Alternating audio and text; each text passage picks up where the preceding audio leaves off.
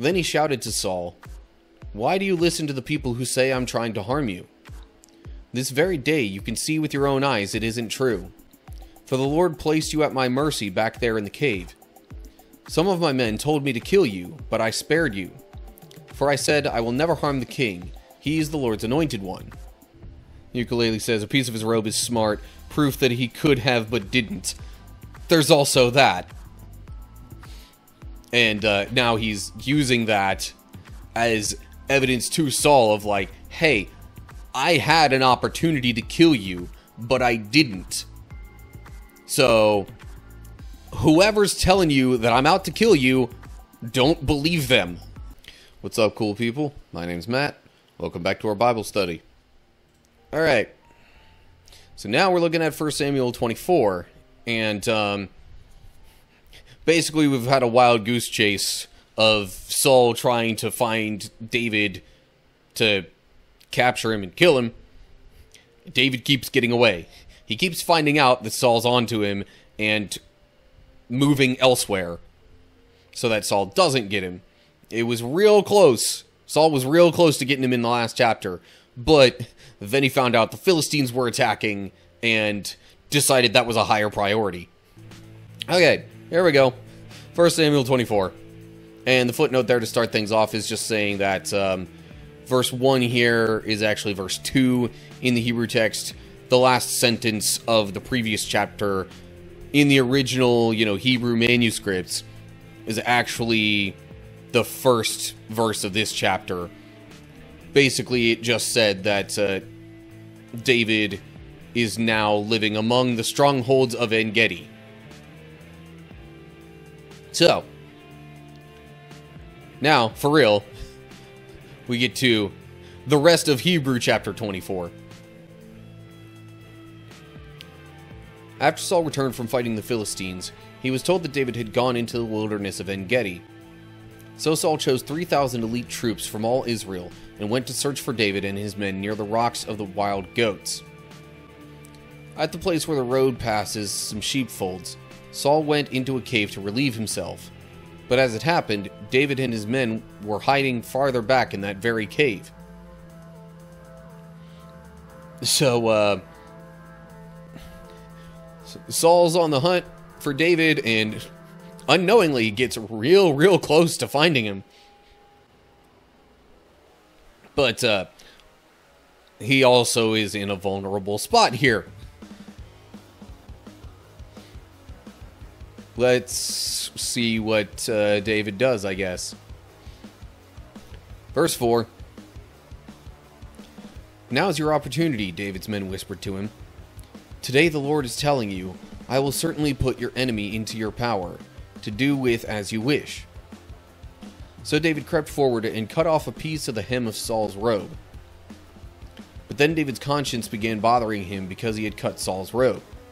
He said to his men, "The Lord forbid that I should do this thing to my lord the king. I shouldn't attack the Lord's anointed one, for the Lord himself has chosen him."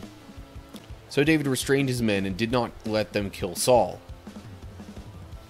After Saul had left the cave and gone on his way, David came out and shouted after him, "My lord the king!"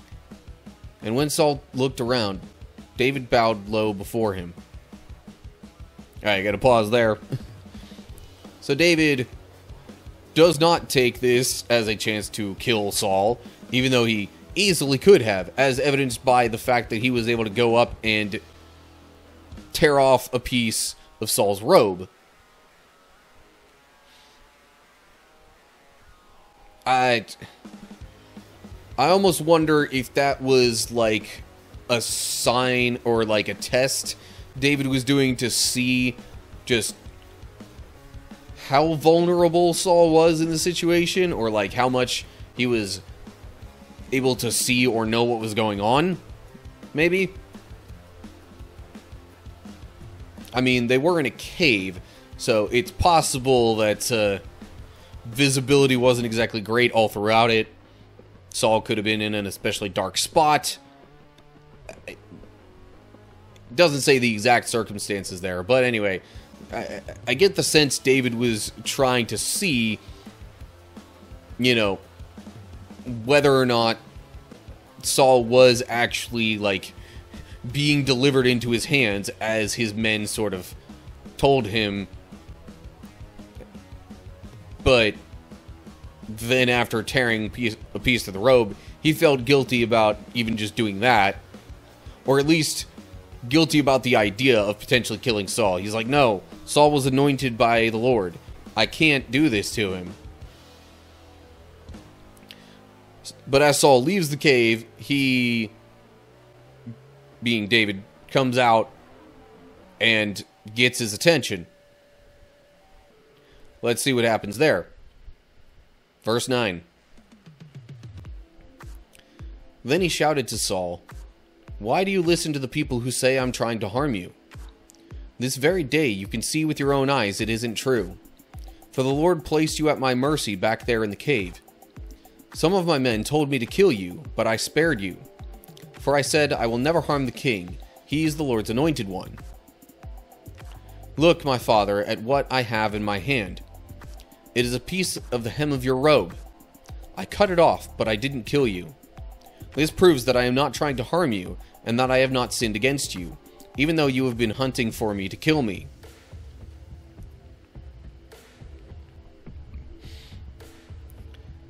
Ukulele says, a piece of his robe is smart, proof that he could have but didn't.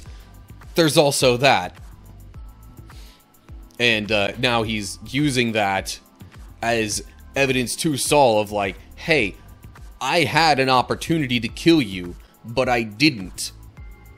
So, whoever's telling you that I'm out to kill you, don't believe them. Because that's not what I have planned. And he also refers to Saul as his father here. Saul was his father-in-law. I mean, he got married earlier to one of Saul's daughters. So, like, father isn't just a random word that's thrown in there, or like an odd translation. Like, there was actually a familial connection there. But anyway, so David clearly shows he had the chance, but didn't kill Saul, hoping that maybe Saul will finally, like, ease off and stop trying to kill him. At least that's what I figure he's trying to do here. But let's continue and see what else we learn. Verse 12. May the Lord judge between us. This is still David speaking. Perhaps the Lord will punish you for what you are trying to do to me. But I will never harm you. As the old proverb says, from evil people come evil deeds. So you can be sure I will never harm you. Who is the king of Israel trying to catch anyway? Should he spend his time chasing one who is as worthless as a dead dog or a single flea? May the Lord therefore judge which of us is right and punish the guilty one. He is my advocate, and he will rescue me from your power.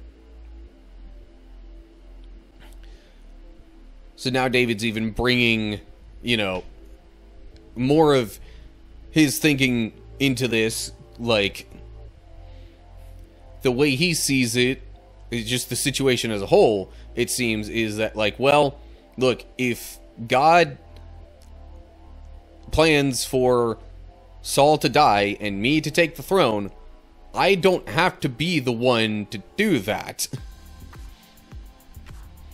That's not saying that in every situation we should just be passive or whatever, but it's also saying that, like, we don't have to make things happen just because we think they're within God's will. There should be, like, clearer signs even than that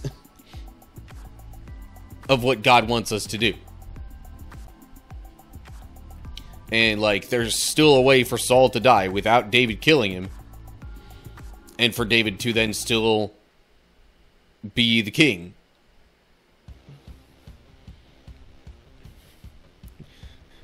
David doing things better than Abraham and Sarah. Yeah. Doing things better than a lot of people. thus far in the Bible, let's be real.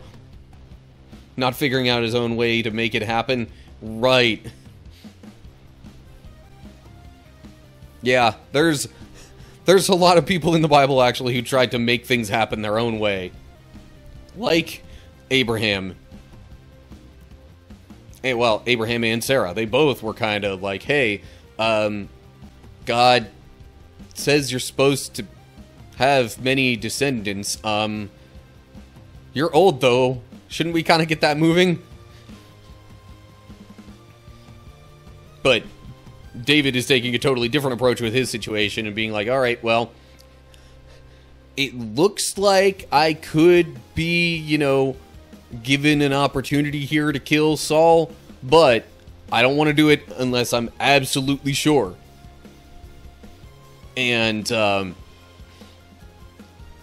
with, given his conscience getting the better of him after tearing off a piece of the robe, it seems pretty clear that that's not the way that God wanted things to happen.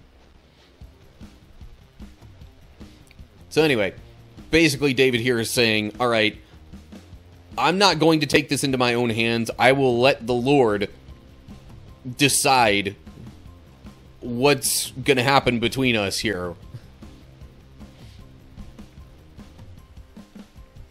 So, on to verse 16. When David had finished speaking, Saul called back, "Is that really you, my son David?" Then he began to cry. And he said to David, "You are a better man than I am, for you have repaid me good for evil. Yes, you have been amazingly kind to me today. For when the Lord put me in a place where you could have killed me, you didn't do it. Who else would let his enemy get away when he had him in his power? May the Lord reward you well for the kindness you have shown me today. And now I realize that you are surely going to be king, and that the kingdom of Israel will flourish under your rule. Now swear to me by the Lord that when that happens, you will not kill my family and destroy my line of descendants." So David promised this to Saul with an oath. Then Saul went home, but David and his men went back to their stronghold.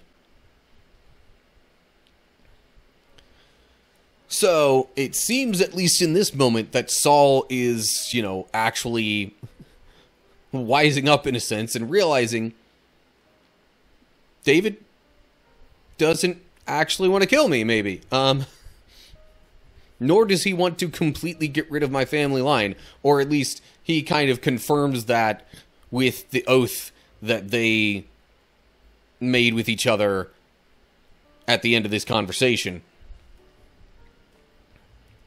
Because, I mean, that was really probably even more than himself.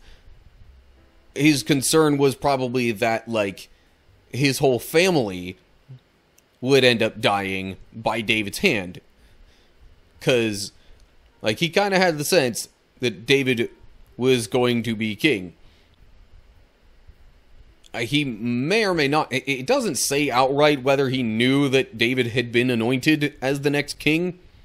But either way, his suspicions of David's eventual rule were kind of coupled with paranoia over the death of him and his family.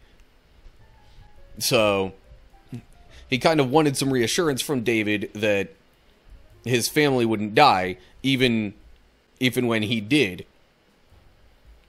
'Cause a lot of times, whenever someone who's not a direct descendant of the previous king became king, it was a matter of, well, we kind of got to kill off any family members and anybody who would have been loyal to the previous king so that they don't end up, like, getting revenge on us or trying to usurp us back. That was such common practice that it was probably assumed by Saul that that's how he would lose his kingdom. But basically through this conversation, there seems to be reassurance that it's not going to happen that way. However, David, you note, and his men went back to their stronghold, not back to Judah, Saul was kind of prone to very quick and drastic changes of heart. So, I could definitely understand David not quite wanting to trust that Saul's going to completely leave him alone at this point. Now, some of that could have been due to the tormenting spirit that was described in previous chapters that plagued Saul. We're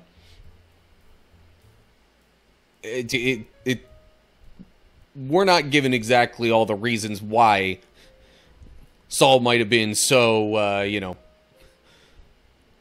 back and forth with his intentions. But I definitely understand David not quite trusting all of this at the moment. So that's why they still part ways. It also might have looked a little weird if David just went with Saul in this situation. Saul's men might then end up being like, wait, weren't you out to kill David? He's right here, let's do it. So, kind of avoids that potential situation as well. Ukulele says, it is complicated. If you go back a little ways, David kills Goliath, Saul takes him into his house, and David becomes besties with Saul's son Jonathan. Yeah, they were like family. And David, as I said before, was married to Saul's one daughter.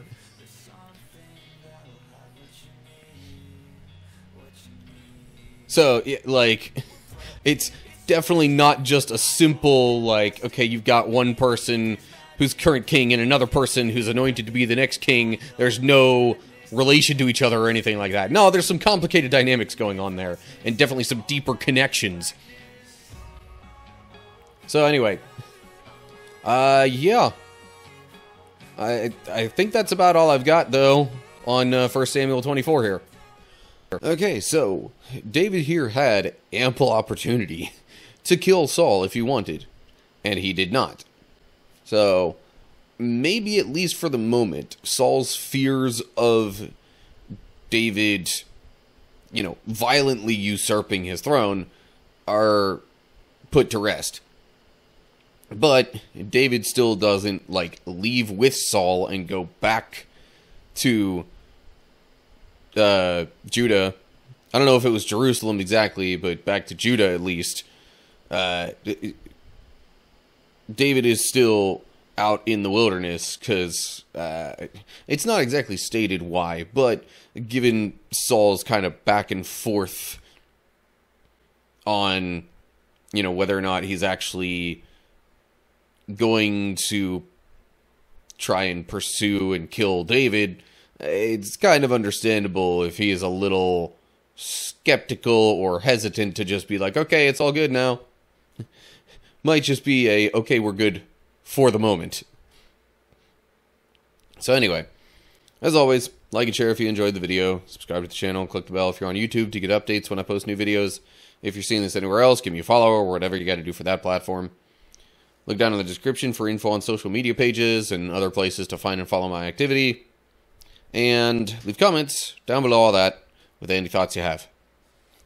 So that'll do it for now. Hope you're all doing well. Hopefully I'll see you soon for another video. But whatever the case is, till next time, stay cool, people.